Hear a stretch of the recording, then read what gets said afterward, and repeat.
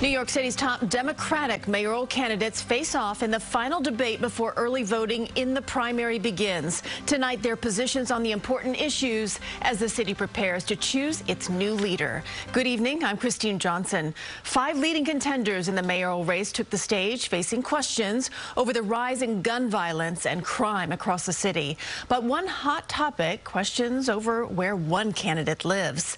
Let's get right to CBS 2's Dick Brennan here in studio with a wrap-up of tonight's debate. Dick? All right, Christine. Well, it didn't take long for the candidates to tackle the thorny issues and even a few controversies. Eric Adams, the frontrunner, found himself an early target. Eric is literally trying to convince New Yorkers where he lives. From the jump, frontrunner Eric Adams was the target of shots from the other candidates. But Adams defended himself on issues of where he lives and how hard he works. I live in Brooklyn, New York. I'm proud of that. I served as a police officer in Brooklyn.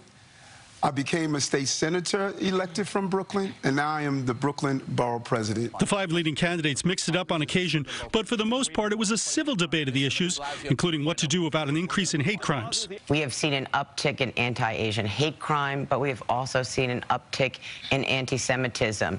It has to stop. A lot of our children don't believe that there's a way out because we don't create opportunities for them to have jobs and real opportunity. With the city opening up again, a key question: should congestion pricing for vehicles be quickly implemented?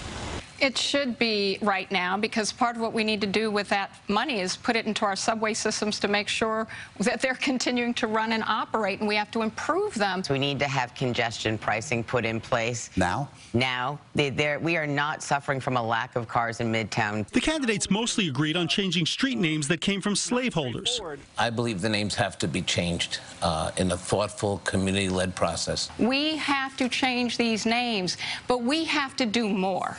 We actually have to make sure that in a crisis like this, we're not only doing things that are symbolic. Another question, the regulation of secondhand smoke, particularly from marijuana. I am in full support that we should make sure we regulate where the smoking is taking place, particularly in apartment buildings where people live. We should designate particular areas, particularly in large apartment buildings, that are appropriate for smoking marijuana and not. On a lighter note, the candidates were asked if they could, what landmark would they name after Rudy Giuliani?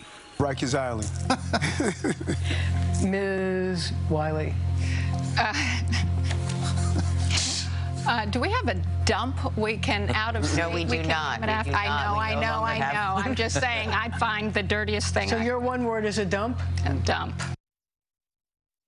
Now, the candidates were also questioned about various issues and various controversies. We can tell you, though, this is the final debate before early voting starts on Saturday. So things are beginning to happen very quickly, Christine. All right, Dick, thank you.